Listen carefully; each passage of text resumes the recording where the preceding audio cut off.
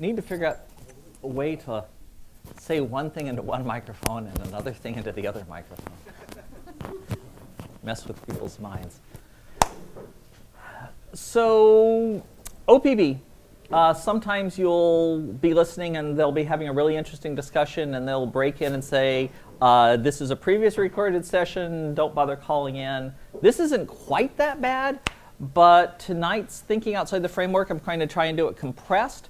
And so we kicked it off on the mailing list, and most of the meat, or a lot of it has been done previously. So real quick rundown, looking at some code that does typo correction. Like you might have for a texting interface or something like this. The gag was, it's a typo thing to make a virtual keyboard that your iPhone's camera can do, and you can type. People make a lot of typos because there's not really keys, so you need to come in, look them up in a dictionary, and suggest corrections to it. The code went to Wikipedia for the algorithm for edit distance, also called Levenstein distance, to figure out how far two words are apart, how many edit changes you'd have to do to convert one word into another. An omitted letter, that's one keystroke. An extra letter, you doubled something, that's one distance, it counts the same. It does not count transpositions, that's actually two edits, a deletion and an insertion. But it's a reasonably good way to do it. And there's code on Wikipedia that shows you how to do it. Actually, can we, actually, if we go to the code, yeah. So go to typo.rb. Okay, so the computation says that we have two strings and two indices. And Can everyone see this? Okay. Let's see, when the lengths, let's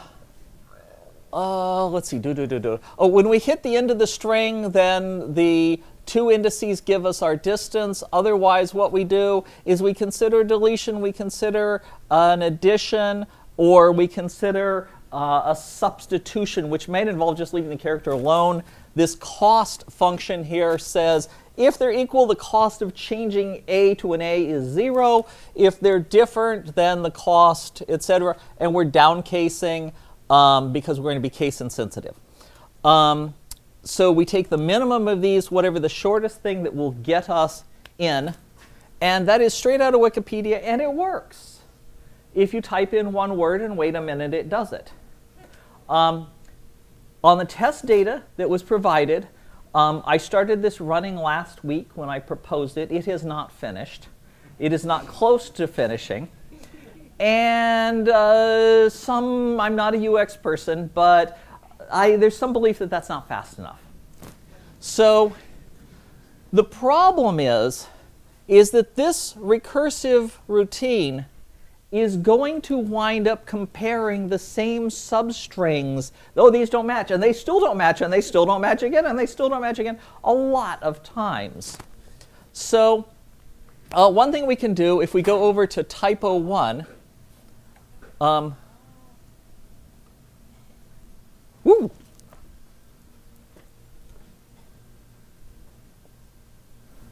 typo.rb. A day or so afterwards, I posted this. It has a hash, and it says, I'm going to initialize that to empty, and then I get called with a certain set of args, and I memoize those things so that if I'm being asked to compute something I've already computed, I just return the pre-computed answer. I don't recurse off, because if I'm recursing on something I've done, each of the sub-things is also going to be redone. With this, it finishes in a day or so. So it's not the month-long slog that it would have been. The challenge was to make it faster.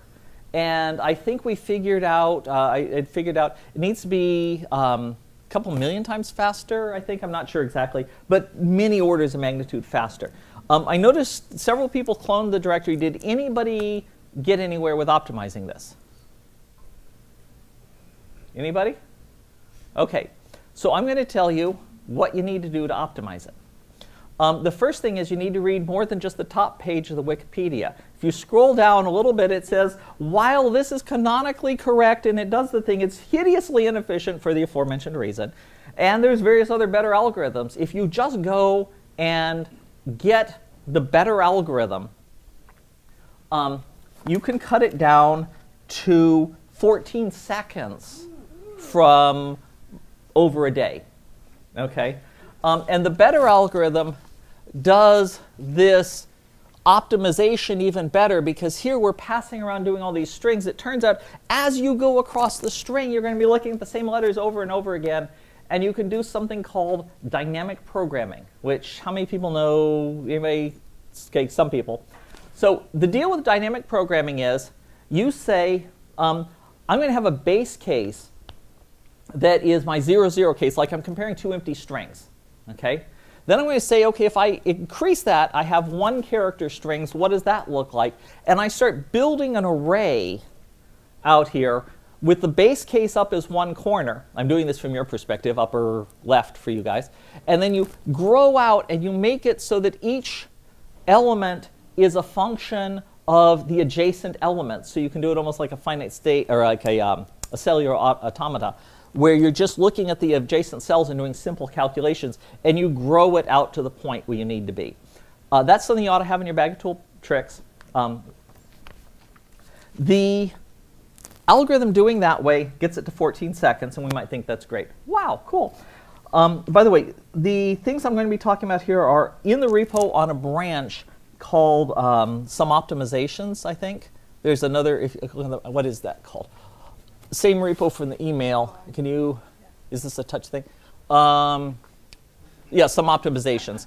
OK, so if anyone wants to look, we're not going to go through the code because I'm trying to go through this pretty quick tonight.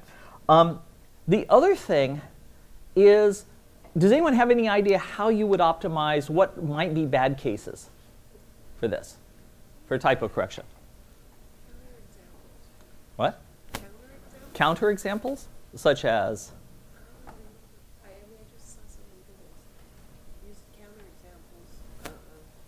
Oh, yeah. What? Yeah, but that's changing the scope. The counterexample things, and actually that's my punchline, so I'm going to skip past that a little bit. Okay. And actually, there's 3 punchlines here, so that's a hint at one of them. So some of the things that this did were really dumb, like it reads the dictionary for every word. It reads it from disk. That's inefficient. You can get rid of it. Turns out that makes very little difference initially. The algorithmic change makes a huge difference. The next thing is we're checking for every word they type in, we're checking every word in the dictionary to see how far they are at taking the best. Many times people will type a word that's really a word, and we could just check to see if it's in the dictionary and not go find the best match. Yeah? Well, can you also divide the dictionary up into a tree structure? You could. I mean, like that I didn't. Seems like a more reasonable approach. So the problem with the tree structure thing, and I did one of the programs in here does a step towards that direction, and I'll talk about that in a minute. But yeah, coming up with a better data structure for the dictionary is definitely one of the big wins here. So we can get a 25% if we skip real words.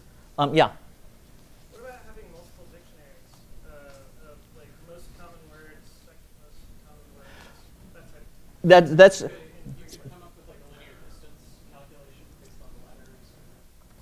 So the question is, if something is in the most common words, do not suggest things. If we find something that's 3 away in the most common words, do we look for an uncommon word that's only 1 away? No.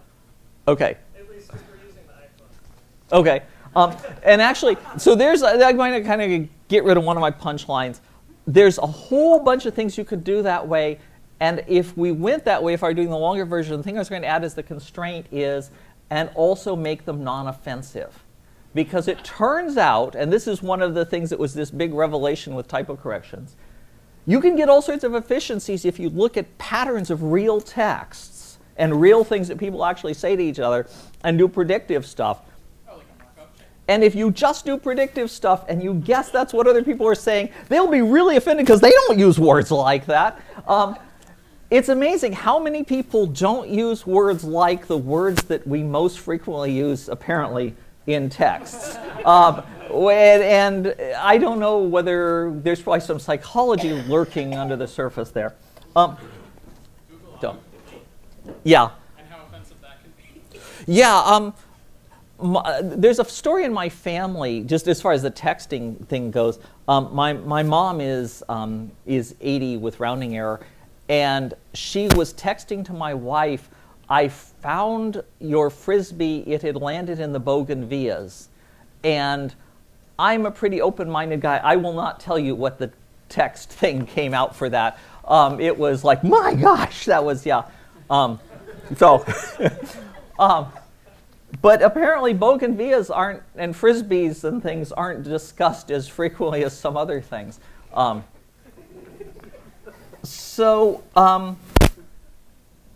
Skipping real words, though, cuts down the number of times we have to look in the dictionary. Yeah? Well, another thing, it seemed to me, if you're going to do it, the problem is a keyboard. And you've got to include numbers and semicolons. Yeah. And what I thought is to first sort things by keys that are around the key that you think that actually got touched. Yeah. Yeah, you could do a lot better than the edit distance function here.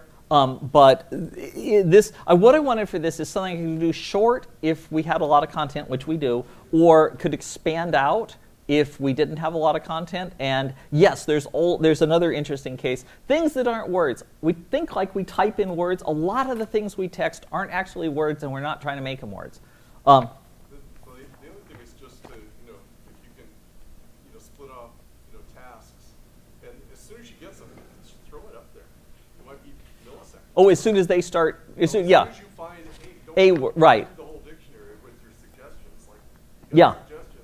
Well, another thing that got us in, let's see, typo 5 in this branch, cut the searching. Don't even bother checking a word if you've already found words that are better than it could possibly be. So the difference in length tells you it's got to be at least that many characters distant. So if you've already got something better, don't bother checking it. Another optimization that got another 30% was stop checking in mid-checking of a word. If this word is more distant than our so far best, don't even bother. Just stop, abort the checking, go on to the next word. And then an order of magnitude, and this gets back to the tree structure thing, if what we do is we have a structure that is optimized for words that start with the same two characters, words that are off by one character, or words that are a character, they forgot the second character and third character, those three cases, and look for things that are off by one letter first. That got us a huge speed up because many typos are small, and large typos we're not likely to find anyway. And then the next thing, which got us another factor of 2, micro-optimizations, things like moving variables outside of a loop, moving, downcasing in this thing here. Every time I look at this character, I'm downcasing that character and the character I'm comparing it in. I'm looking at those tens of thousands of times I'm going to downcase them. If I downcase the strings and work on a downcased copy of the string, I can save all that. So the final result ran in 0.365 seconds. And most of that was actually the startup time of the program and loading the dictionary, which you could get, and actually making the somewhat smarter data structures.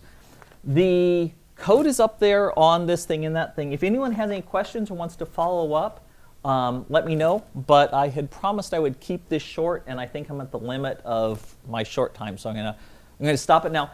Ping me offline for questions. Oh. One question. I have trained you guys so well to just, ignore me. Okay, yeah. I didn't just ask you said the most optimized one is that typo 9. Is Oh, sequential? Is that typo 8 and typo 9 are indistinguishable. Typo 9 theoretically should be better, and what it does is it does, for the data set, it doesn't show it, but it's doing more work building the smart data structure. And so it should be faster per word. So in a larger corpus, it would be better. But yeah, typo 8 and typo 9 are the third of a second. Okay. Any other non-questions? Good. Okay. And thank you all.